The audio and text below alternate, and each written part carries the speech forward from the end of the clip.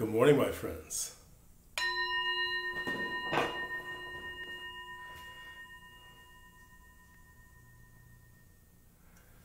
Good morning. Welcome to the adventure. I don't even know if it's morning or not. Maybe it's good afternoon. I don't know. But good morning. I mean, I'm so happy to be here another day.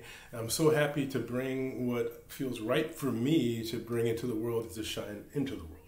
You know, I have this idea that if you are living in a time where many people are thirsty, that to see if you can bring water to as many people as you can. You know, if there's a deficit of kindness, shine kindness out into the world. So, I don't know exactly the flow of all this, in a sense. I'm still very much involved with this 40-day program, and I hope that you are considering it too.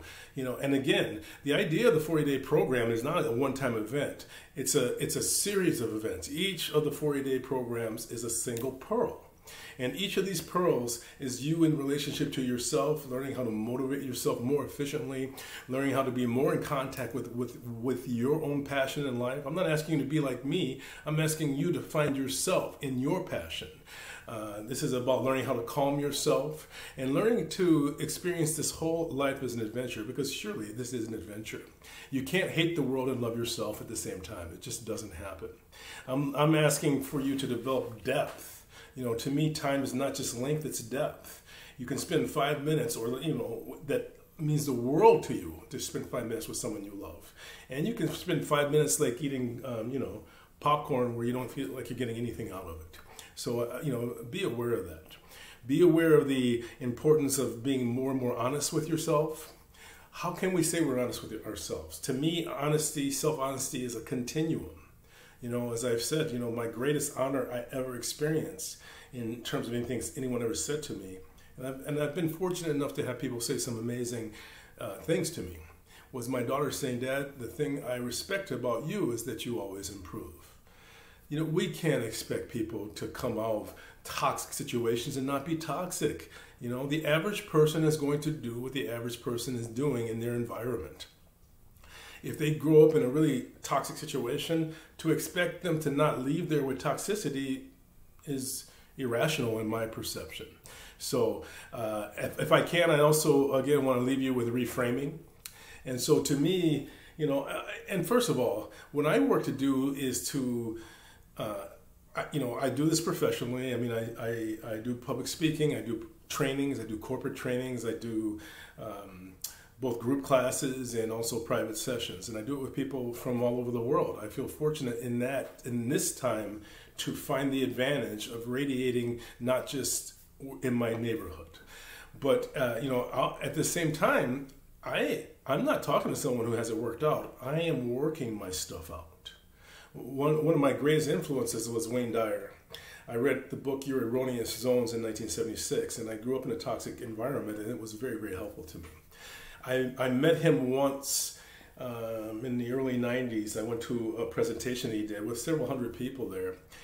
And one of the things first of all, he said, if anyone would like to talk to me after this session, please come up. And then it was done, and nobody went up there. And I'm like, well, I'm going to go talk to Wayne Dyer. It was a beautiful moment in my life. It was a moment where I talked to one of my heroes.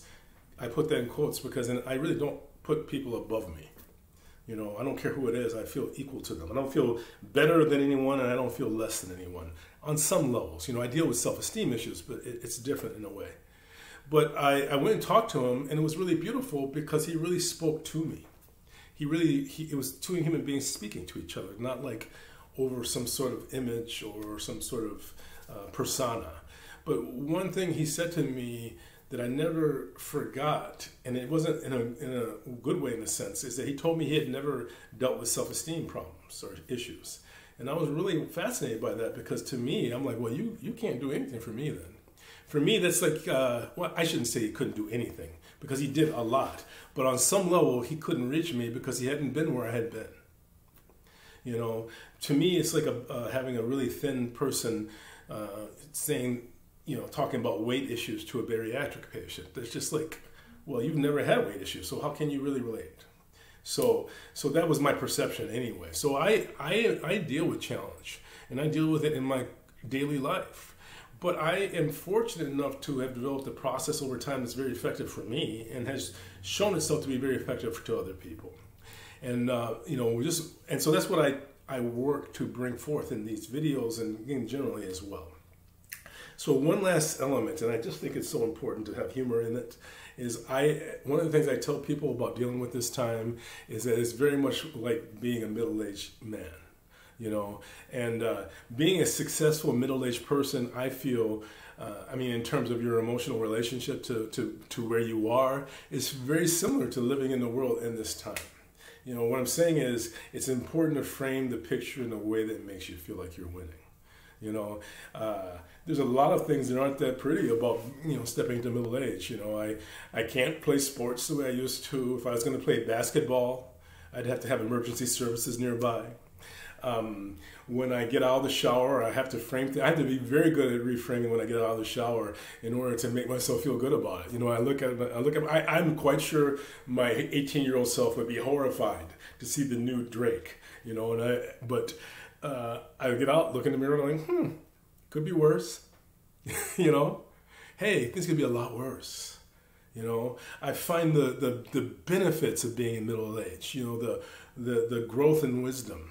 And by the way, growing older is not a guarantee for growing more mature, right? There are very few elements or very few things that are more unpleasant than a petulant elderly person. And yet there's nothing more beautiful than an elderly person is shining with wisdom and shining with love that's not blocked by the impediments that they face. So there's those elements. There's the elements of forgiveness, the elements of realizing what forbearance means, to be willing to go through elements for your fellow human beings. So this and much more. And again, nothing more important than having humor. For any of you folks who haven't reached middle age yet, please develop a sense of humor because you're going to need it. So anyway, and again, that's what I'm saying about this time. Okay, it could be worse. Yes, it's difficult to walk around. It's difficult to get up every morning and not know what's going to be operational. It's challenging to have chronic health issues, and I have several that are really, really challenging. However, what I am finding is I love life and enjoy life now more than I have ever in my entire life.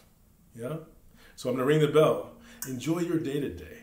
We only have, I'm not sure where exactly we are on the 40 days right now, but, it's only like, we're almost halfway, right? Good time to talk about middle age. Here we go. Listen carefully.